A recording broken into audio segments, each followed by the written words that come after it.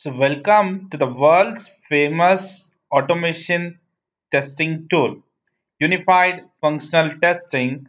As discussed earlier, Unified Functional Testing is a new QTP. So, the earlier name of UFT was QTP, and even we have discussed like what the differences between the QTP and UFT, right? Now, let's heading up with UFT now on the screen. So first screen it is trying for the license warning. So I'm running a trial here. So you can just click on continue as if now. This is the first screen of your UFT, Unified Functional Testing. It's 12.51 is the one what you are looking at. So these are the add-ins what I have. Like while installing it, you can select the add-ins. So what are these add-ins first of all? Like this add-ins will define you on which environment you are trying to work. I mean to say, if you are working on web based, select the web. If you are trying to work on Java, you need to select the Java. Before that, we need to load that here in the add-in. I mean to say, while installing it, you need to download the Java package. Only in that circumstances, the Java will be listed up here. As we have WPF and Silverlight, right? Same like that, we'll be having Java also. Java and licensed. So you need to check the Java. So here I have selected .NET. Means in this scenario, we need to select the appropriate applications language. If you are working with Java, select the Java. If you are working with .NET, select the .NET. If you want any other WPF object, select the WPF objects. So that it loads appropriate files and it will be ready for it. So it doesn't happen if you load all this also, but basically it affects on the performance. So this will call it as an add-in manager, the very first screen of your UFT. So here we need to define on which application you are working, on which applications environment, the applications environment we need to define here so that it loads the files and it will be ready for us. Okay, that is the first thing what you need to understand. Just click on OK. It waits for few seconds on the screen.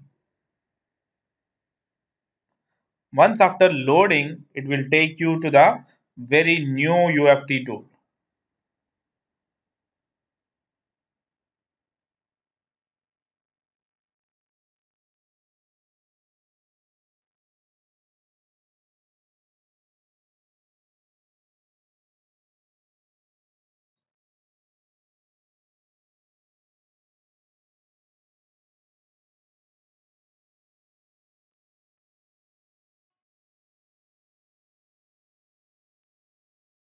So here we go. This is the first screen of your UFT.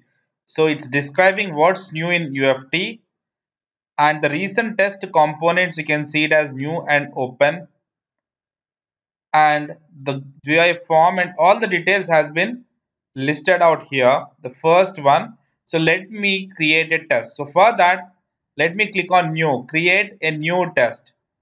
So what type of test you need to make it out? So I need to go with GUI test. Just take it as GUI test and you can go ahead with some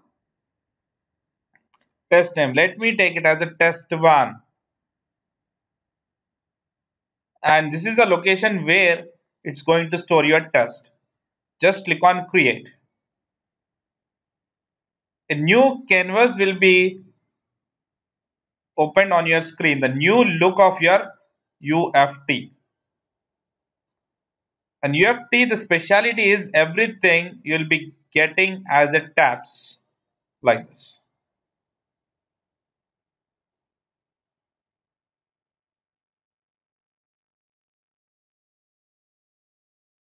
So this is the action one, what you are seeing on the screen.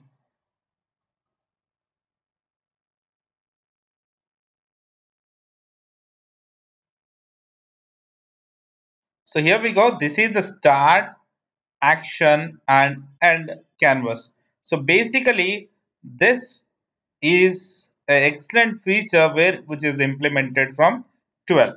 So we'll be having a look on this, the test flow as we move into the topics. But this is a test flow, but we are going to write the scripts in this actions basically. So action 1. All these are the tabs here. So now I have into action 1. So this area, the white color major area, what you are seeing on the screen, this is basically known as test pane. Test pane. So here we are going to write our VB scripting statements. Okay. Yes. So we'll be having multiple actions that we'll be discussing as we move into the subject. But here, this is what the test pane is.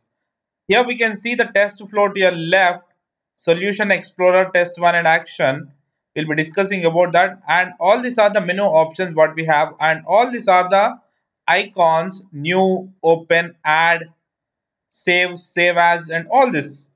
So we'll be having a look on all these things leisurely as we move into the subject. I don't want you people, I'm not going to force you people to learn all these things at once.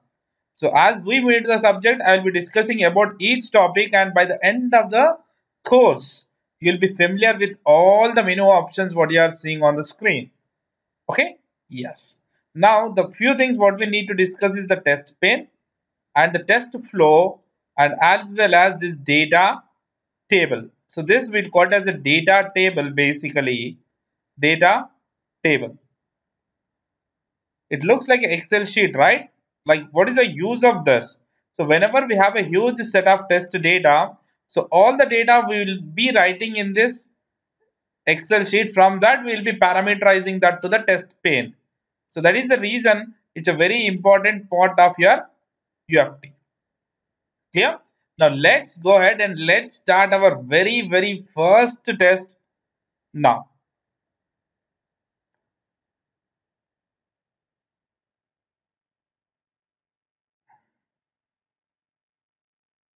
Before moving into the first test, I need to discuss about few things that we'll be seeing in our next slide.